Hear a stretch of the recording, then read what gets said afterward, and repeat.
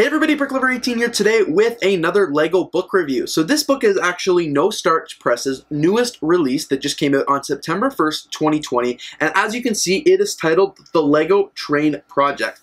This is a really cool book that I'm actually really excited about. I was reading it earlier and it's pretty incredible. The LEGO Train Project is a book with over 200 full-color pages of step-by-step building instructions to help you build nice but reliable LEGO train models. So with this book, you can build a total of 7 different models, and as you can see, there are a few examples on the very front here. As I mentioned, this book did just come out September 1st, has over 200 pages, and was written by Charles Pritchett. I'm very sorry if I just butchered your last name. Please, if you're watching this video, correct me in the comments. But this is really cool. So this is what the front cover looks like here. As you can see, it's the LEGO Train Project, and it's got a whole bunch of the different models that you get to build here. And then when you switch it around to the back, as you can see, this is what the back cover looks like, all aboard, and it has even more of a variety of the different models that you can get to make in it. This is a very colorful book. It's a pretty decent size. Pretty nice thickness, as you can see here, all color coded for the different models. And with that, I'm really excited to actually dive into this book and show you how cool the LEGO Train Project really is.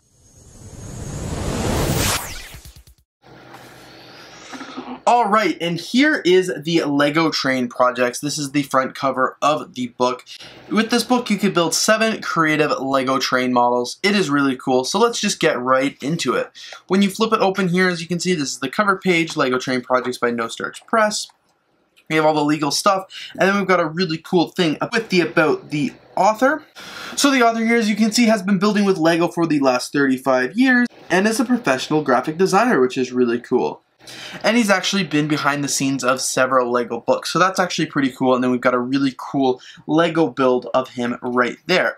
Moving it on to the next page, as you can see, this is the table of contents for the book, and it shows the 7 different models that will actually get a chance to see the full step-by-step instructions on how to build of this model. So as you can see, there are the introduction pages here, and then as you can see, all of the different, cars, locomotives, the engines, all that right down there, starting at page 10 and ending all the way at page 145. And then as you can see, each model here has a different color to correspond with, the different pages in the book. Because when you tilt it like this from the top, as you can see, there are different colors of the pages there, and that's so you can easily skip to the different models. And as you can see, we have introduction, seeing the light, and it just kind of gives an overall introduction to this book with a really cool LEGO train operator minifigure. Moving it on here, as you can see, there is a step-by-step on how to use this book, as well as how to find the pieces. Basically, the how to use this book is just like you'd expect. If you've ever built, it says this right in the book actually, but if you've ever built a LEGO set, you know how to use this book because it is very similar to the LEGO instructions, as well as it's got a really cool list of ways to find the pieces, which I think would be pretty good because I know a lot of people who maybe just picked up this book at a bookstore or something like that might have no clue how to build these models, like if they don't immediately have the pieces. So it gives, the pick-a-brick walls, BrickLink, things like that. As well as I like it because it explicitly says if you don't have the pieces to how to build, if you don't have the exact pieces for these models, that's okay. You can totally use whatever pieces you have, change the color ups and things like that. But these are the pieces they will be using for the manual. We might as well take a look at the coal gondola right here. It is the very first one. As you can see, it's got a great picture of the model on a 3D rendering here, which I really appreciate. We've got the title of the model right up here.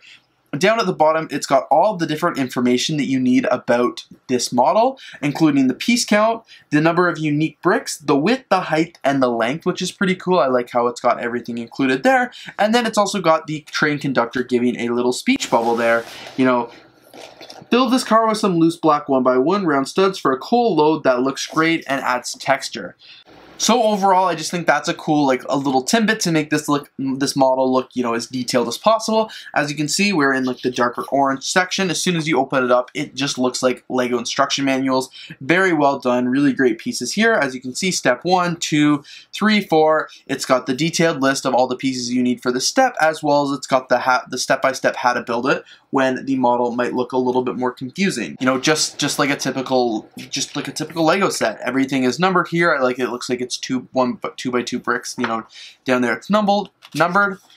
At the very end of the instructions here, as you can see, it does actually have a full list of all the different parts needed. So this is really good for before you start building the model. It's got the item ID, the description, the color, and the quantity. It's also got pictures of each of that as well. So I really do appreciate that they included both of these, because some people would much rather have a list. Other people would much rather have the pictures. Like if you're a diehard Lego collector, yeah, you'll probably just use the list and go on BrickLoot and get everything. But if you're just, you know, a casual A-fall or even a K-fall or a T-fall, you'd much rather just go through your collection brick by brick and find everything. So I do like how they did it there. I think they did a very, very nice job.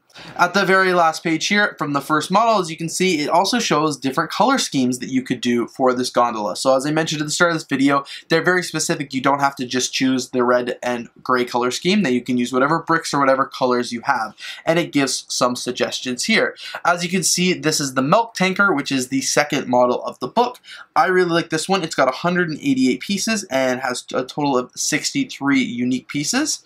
I won't show you step by step the instructions, obviously, but we'll just kind of go through nice and gently here until we get to the very end of the model. As you can see, it looks like a really cool model, and then the piece count in the number of pieces is quite a bit larger. Moving on here to the very third model, we have the open hopper, which is really cool, and again, you know, more alternate builds there, but back to the open hopper. This build has 310 pieces, so quite a bit larger than the other two, but still overall looks super, super awesome.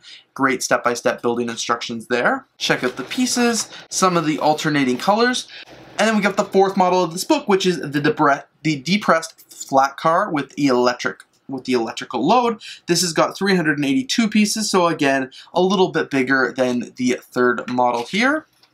The fifth model of this book is actually the passenger coach, which I think is definitely one of my favorite ones, just because as not somebody who doesn't know a ton about trains, I traveled on the trains a lot in my first few years at university, so I've ridden on many different passenger coaches. This one has 383 different parts, 87 unique pieces, and is over 24 centimeters long. So it's quite a long model, but overall looks really cool. I think this would be a great addition to any Lego City train. As you can see, the step-by-step instructions on this one are quite a bit bigger. There are quite a few more required steps. And then here's a couple different color schemes. I really like this color scheme, and because I'm Canadian, I take Via Rail. So I would almost take this one and add some blue, add some yellow as well. That would really make it a Via Rail train for me. And then we've got the sixth model here, which is the powered box car. Again, really cool. Kind of getting back to the smaller side of the piece count. This one has 144 pieces and is 15 centimeters long, but still looks very, very cool here. And as you can see, it is a much smaller model. This one is powered up, so it shows you how to add the power functions into it, which I think is really cool. And as you can see, they do add the electrical motor right over there. And then it shows, of course, how to build up around it and then cover it up. And then the piece count right here, and a couple of the other different colors that you could make this model in. And even though this one has a smaller piece count, it would definitely be on the costlier side just because of these additional motors and things like that.